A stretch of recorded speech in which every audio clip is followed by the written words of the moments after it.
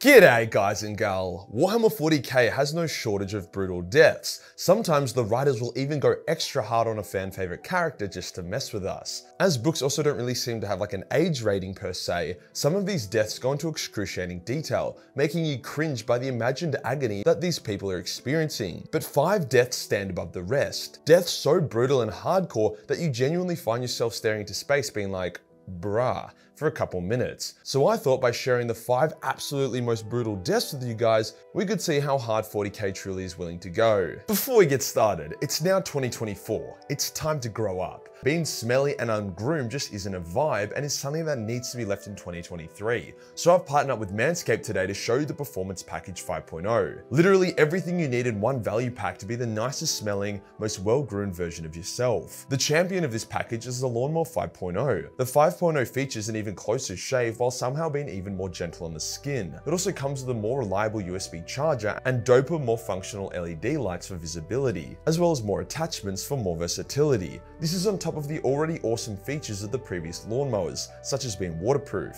That's just the start though. The package also features the Weed Whacker 2.0, a fantastic safe tool to keep those pesky nose and ear hairs trimmed. The package also comes with the Crop Preserver and Crop Soother aftershave lotion, amazing creams that ensure you remain razor bump free, or if you're having issues with stanky wiener, it can completely get rid of that. To tie it all together, you also get a free pair of boxers and a sturdy, classy travel bag. When you get this kit instead of the individual items, you're already saving 45%. But then by using my link and code Majorkill below, you will shave off an additional 20%, as well as getting free international shipping. That deal applies store-wide. Cheers to Manscaped for sponsoring this video. Today we'll go over the 5 most brutal deaths in 40k, not just via how hardcore the writer went, but also in regards to the circumstances and context of the death. After all, if some random dude gets mega killed, it doesn't hit that hard if he's only been around for 2 chapters. Let's get into it. This first death wasn't super impactful per se, nor did it happen to a fan favorite character, but it is so over the top and ridiculously brutal and hardcore that it would be remiss of me not to mention it. That being the death of Korosan, a captain of the Sons of Horus. When the heresy ended, the traitor legions all fled to the Eye of Terror and basically begun civil warring their own tits off as a way to try cope with their humiliation, and to also become the dominant traitor force. The Sons of Horus were especially targeted due to them being blamed for the heresy and the subsequent shit situation all the traitors found themselves in. To rectify this and also somewhat unite the traitor legions, Abaddon created the Black Legion using a huge chunk of Sons of Horus, but also allowing any traitor from any legion to join as well. Abaddon didn't expect or demand the other legions to join the Black Legion, however he did demand that all Sons of Horus flock to his banner. Some did not want to though, including Korosan. Korosan had become quite powerful. He'd been heavily mutated and enhanced by chaos, and he had his own small army and planet. When Abaddon came knocking to secure his allegiance, he told Abaddon to go fuck off and die, hence Abaddon had to make an example of him.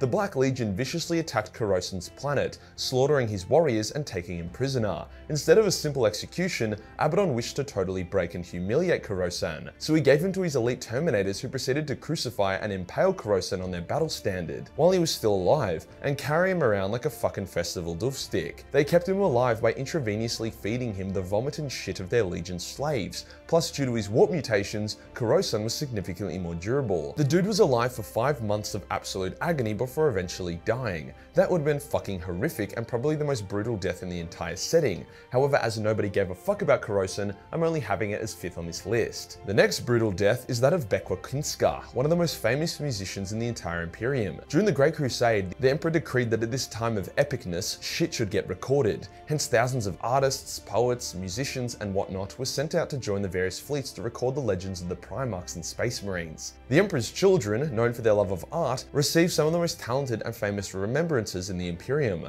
one of which was the legendary Bekwa. She was a very extra woman who was also mega horny, banging at everyone she could no matter their gender. I'm sure you can see where this is going. When Slaanesh started to tickle the Legion's balls, Bekwa was inspired to create her magnum opus, her finest song ever, and while it probably sounded great to everyone who was listening to it, it was overall probably dog shit and very random. However, due to the emotion poured into it alongside Bekwa creating new instruments based on the ones that the Leia used, she was able to summon a bunch of Slaaneshi demons while driving the audience into a state of orgasmic frenzy. All of her co-performers were either possessed by demons, which killed them, or were then torn apart by the demons summoned, which, also killed them. The Space Marines in the crowd went insane, ripping their mortal crewmates to shreds or eating them or flaying them with their hands and wearing their flesh as fashion accessories. However, all of this pales to Bekwa's death. As she was the epicenter of the carnage, she suffered the worst. She was puppeted by Slaanesh and forced to move and dance in impossible ways a mortal never should. Her bones popped and cracked, her joints dislocated, her muscles were shredded, and eventually even her bones were crushed into powder. But onward she danced. At some point during this horrific contortion, she died, her soul then getting devoured by thirsting demons. It wasn't the worst death there is, however her performance is what really poisoned the Legion's soul and drove the Emperor's children towards Slaanesh's embrace, so there was a lot of significance to it. This next vicious death really takes you off guard and feels very mean-spirited, but I actually really like how it was written and how twisted it really was. That being the death of Karl Thonius. Karl Thonius was an interrogator for Inquisitor Gideon Ravenor, one of the most legendary Inquisitors to ever live. Interrogators basically being Inquisitors in training. He was a charming, good man, very extra as he wore dozens of rings, but he was brilliant and loyal, a good man. However, after taking a low-key chaos-corrupted drug, he was subtly possessed by one of the most powerful demons to ever exist. The possession was very insidious and secretive. The demon had to slowly charge up its power, hence wanted to keep its presence hidden, so Karl went about his day without even realizing something was wrong. It actually got to a point where Karl started manifesting demonic powers, however had enough control to use them for good, saving the lives of his friends and even stopping the plot of a bad guy. It actually seemed like Karl's good nature and will was keeping the demon in check. However, the demon had just been fucking with Karl. It was in control the entire time and could have killed him or dominated him at a moment's notice. When Karl is kidnapped by the bad guys to allow for the demon to finally manifest, it is seriously the worst shit ever. The demon begins slowly manifesting, putting Karl in massive agony. Karl is holding it back though, or at least he thinks he's holding it back, due to his willpower and hope that Gideon will save him.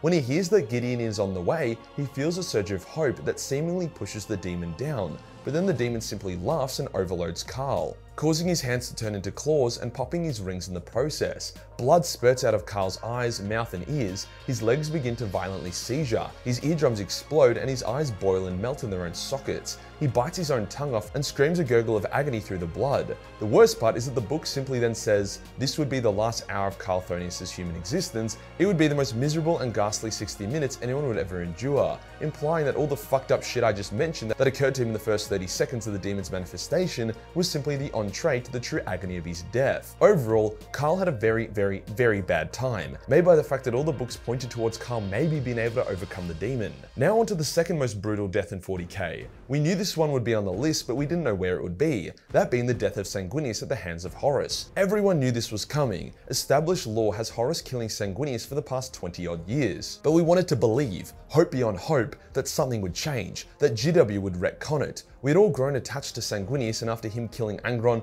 Kabunda, and low-key soloing the entire Might of Chaos for a little while, he seemed unstoppable. But not only did GW keep Sanguinius' death, but they made it brutal as fuck. Firstly, they had Horus depowered in his normal Primarch state to give him and Sanguinius a fair brother-to-brother fight. They even allowed Sanguinius to win this fight, despite how wounded he was from Angron and how strong Horus was. It literally answered the question, who was the most powerful Primarch, and the answer was Sanguinius. But then Horus activated creative mode and gained the power of a god. It literally then says Sanguinius charged at the speed of light, but Horus moved at the speed of darkness. Horus breaks Sangi's wings and then starts beating the shit out of him with Worldbreaker. The author literally says he beats him like a disobedient dog. Sangi's lungs collapse, the skin on his face gets half torn off, hanging off like a skin mask, and there's blood everywhere. Sanguinius can't even get his last words out as he chokes on all the blood in his lungs before Horus then picks him up and snaps his spine and neck with a vicious crunch. Then to add insult to the injury, demons pour out of the shadows and string Sanguinius' corpse up so that the Emperor will see one of his true sons broken and destroyed. It was brutal as fuck, and I am all here for it. It was the most undignified end for the most dignified character. However, that still doesn't quite match the brutality of this next and final death, the death of Raven Divine. This is going to be a bit convoluted, but trust me, you'll be in awe of the sad irony and brutality of this death, a true testament to the writers of Warhammer books. Raven was a massive prick. He was the son of the leader of House Divine, the ruling family of the world of Molech, a key imperial world that Horus was keen to take during the Horus Heresy. Raven was that dashing, arrogant, and charismatic kind of guy, strong-willed and cruel. He also fucked his sister, who used to be engaged to his half-brother. Raven was also a knight, a pilot of the legendary war mechs of the Imperium. His brother Albard was supposed to be the heir to Molech, but during his bonding experience with his knight, he was sabotaged by the agents of chaos, which left him crippled. Then Raven's mother began subtly poisoning Albard to keep him in a near vegetative state, paving the way for Raven's ascension. So with Raven being such a prick, you would think that his death would be justified. After all, it happened because Albard was able to resist the poison, reclaim his mind, kill his bitch-ass stepmother, and then was able to capture Raven, Raven's sister slash fuck buddy, and Raven's kids, before killing them one by one in front of Raven, before then killing Raven as well. A brutal death, but seemingly deserved. Albard then took command of the defenses of Moloch against Horus. You'd think that this would be a good thing. Albard was always more of the noble knight to Raven's dashing rogue. But no. See, Raven was a massive prick, but he was loyal to Moloch, the Emperor, and his own ego. He wouldn't fall to Chaos or betray the Emperor because that was cringe and lame. I mean, he literally got lured to Fulgrim's demon form, and then when Fulgrim tried to corrupt him, Raven said, "Fuck you, nerd," and turbo blasted him with laser beams before running away. He literally was faced with raw corruption and told it to eat his dick. He was also quite effectively leading the defense of Moloch, even once almost killing Horus in battle, with Horus only surviving due to bullshit Chaos hacks. Albard, on the other hand, despite his surge of will, was still mentally broken. During the final battle for Moloch, the Imperials pulled out an Imperator-class Titan, which was turning the tide of battle in favor of the Loyalists. Albard was preparing his knights to charge the enemy when Slaaneish's influence took a shot at Albard. He was so mentally weak at that point that when Slaanesh offered him a chance for glory and a renewed youthful body, he accepted it,